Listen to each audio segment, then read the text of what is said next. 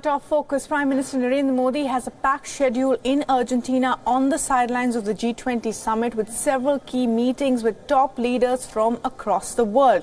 Now, the Prime Minister has already met the Saudi Crown Prince Mohammed bin Salman, with the two discussing ways to boost economic, energy, oil and agricultural cooperation. Prime Minister Modi stressed the importance of stable energy prices, and the two leaders discussed ways in which Saudi Arabia, a top crude oil supplier, could help stabilize prices, particularly for India, and also wider defense cooperation between the two countries, said the Foreign Ministry here in India. Now, the Prime Minister also later tweeted saying he had a fruitful interaction with the Crown Prince Mohammed bin Salman. We discussed multiple aspects of India-Saudi Arabia relations and ways to further boost economic, cultural and energy ties, is what the Prime Minister said in his tweet about his talk with Saudi Arabia's Crown Prince. Now, the meeting with the Crown Prince was Prime Minister Modi's first in a set of bilaterals on the sideline of the G20 that will be followed by meetings with the US President Donald Trump and the Chinese President Xi Jinping, as well as a meeting with the German Chancellor Angela Merkel. The Prime Minister is also had a meeting with the UN Secretary General Antonio Guterres, where the talks focused on climate change. The talks come ahead of the COP24 climate summit, which is scheduled to take place in Poland from December 2nd to 14th.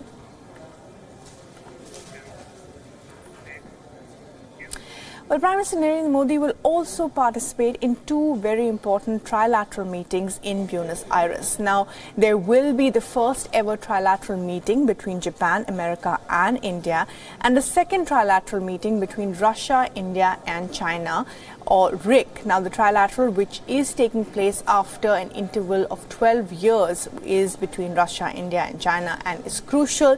The Trump-Modi-Abe meeting will be taking place in the backdrop of China's increasing assertive role in the Indo-Pacific region. The area is said to be rich in mineral oil and natural resources. The United States has been conducting patrols in the region to assert freedom of navigation, even as China has built up and militarized many of the islands it controls in the Indo-Pacific.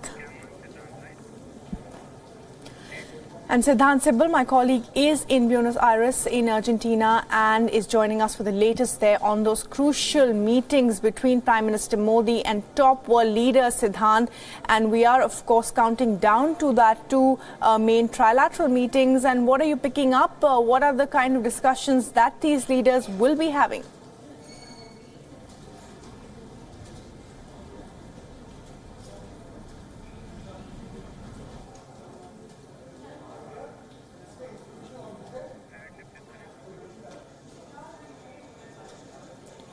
Well, Siddhant is live with us, of course, from Argentina, but as I was pointing out, some very key and important meetings there between India and, the US and Japan, as well as India, Russia and China. These are two major trilateral meetings that India will be looking out for. What will be the outcomes of these two meetings, particularly the one with US and Japan, which is going to keep an eye on the Indo-Pacific and countering China's influence in this region, but also more importantly, what will be the outcome of the meeting between India, China and Russia? And this will be keenly watched by the United States as it goes into a major trade war with China, and also, of course, that meeting that Trump has cancelled with the Russian President Putin. So escalation of tensions between the US, Russia and China. At the same time, India playing a critical role, meeting key leaders on both sides of that international divide.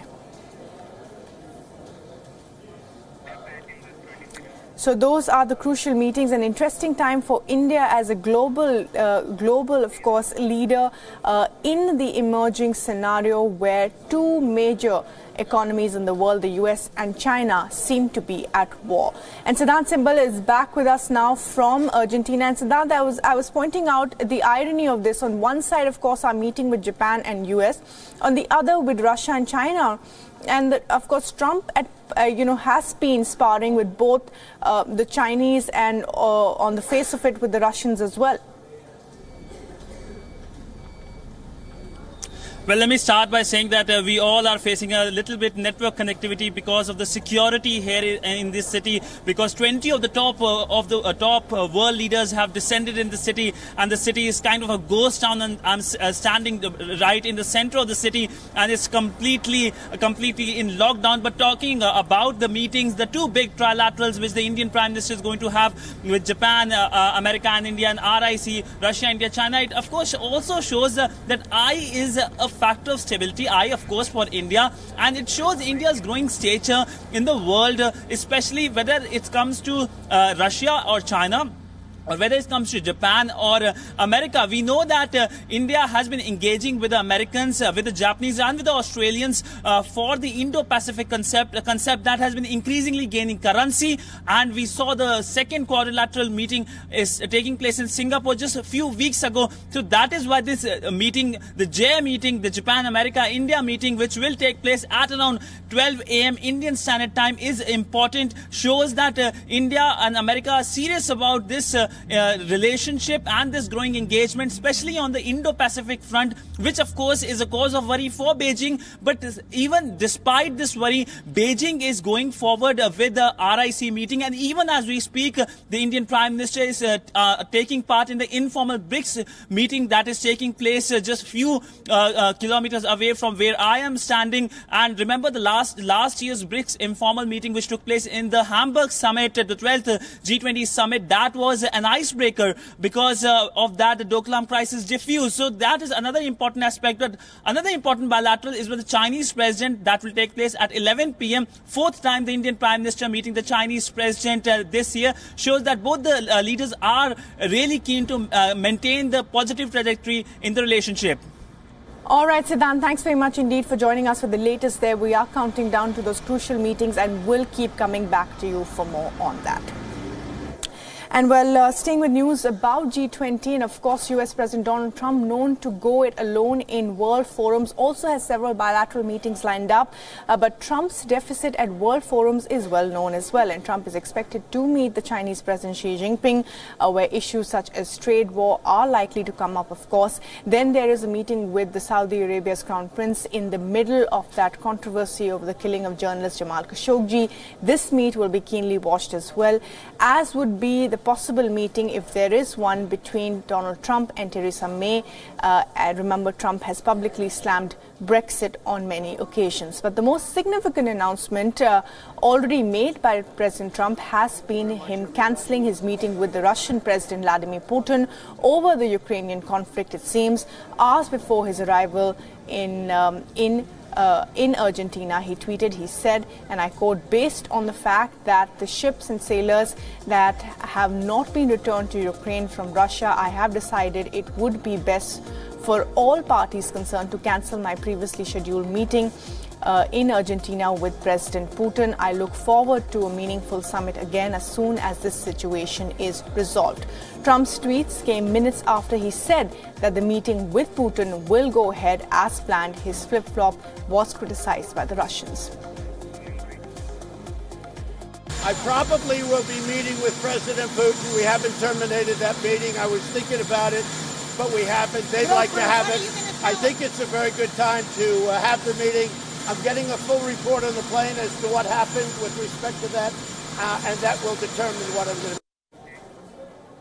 And joining us to talk a little bit more about the G20 summit and President Trump is Abigail Grace, who is a research associate at the Center for New American Security from Astana. And Abigail, thanks very much for talking to us. Now, Trump has normally, of course, shunned international travel and is turning this particular event into one-stop, a diplomatic shop, as it were, with 7 bilateral meetings scheduled in 48 hours. But of course, there are many contentious issues nonetheless, one, of course, being the latest on Russia. Yes, thank you so much for having me today. So on the Russia question specifically, I certainly think that the president was faced with a bit of a conundrum about how exactly, he was to respond to this latest escalation and tensions that we've seen from the Russians. Certainly, the president has faced criticism domestically here in the United States for not taking a tough enough line on Russian aggression and revisionism, especially in the context of him having criticized former President Obama for not taking many of these similar tactics.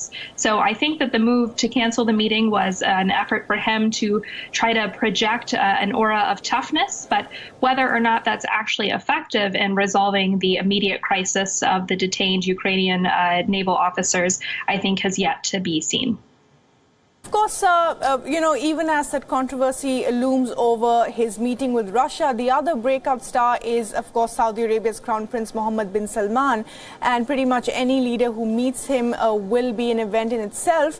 And particularly Donald Trump, who has supported the Saudi Crown Prince all through the Jamal Khashoggi event.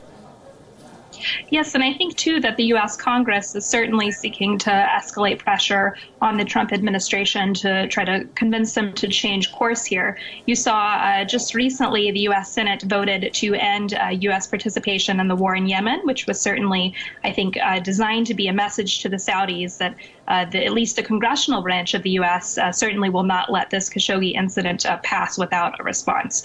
So any meeting from the president with Mohammed bin Salman without sort of bringing up this issue, I think, would be very controversial in the United States. Mm-hmm. But one meeting, I think, Abigail, everybody would hope and imagine would happen would be the meeting that President Trump is supposed to have with the Chinese President Xi Jinping. And the world would certainly look at as bad news if that doesn't happen, as the trade war escalates and has its impact on world economies. So I think this meeting is certainly likely to take place. It's been over a year since President Trump and President Xi have met in person, the last meeting being President Trump's trip to Asia sort of last November 2017. So I think we can rest assured that the meeting will probably happen. However, I don't think that the meeting is necessarily going to result in any real substantive progress.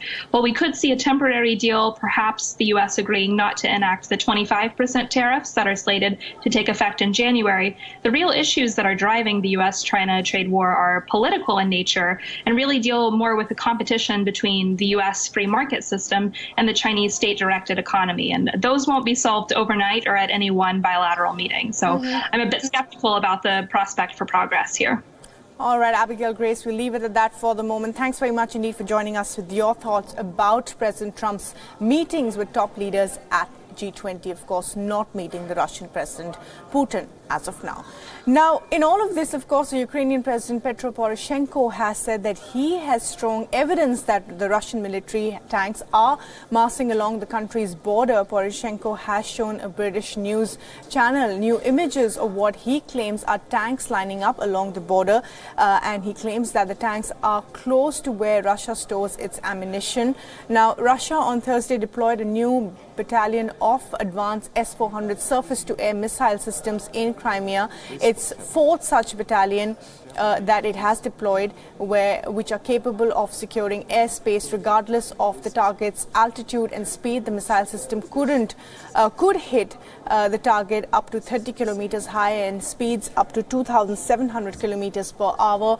News of the new deployment in Crimea, which Russia annexed from Ukraine in 2014, follows Russia's seizure of 3 Ukrainian Navy vessels off the coast of the peninsula on Sunday as well.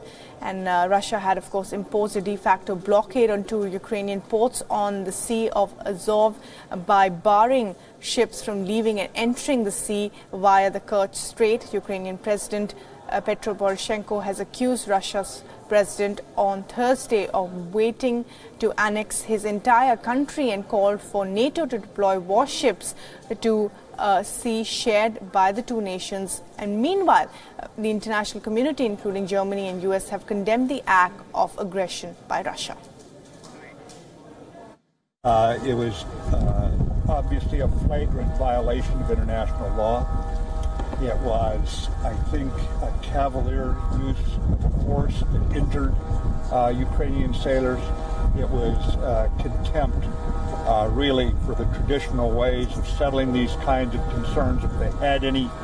And when you think that there is a treaty between the two countries that permits exactly what happened, it just shows that Russia cannot be counted on right now.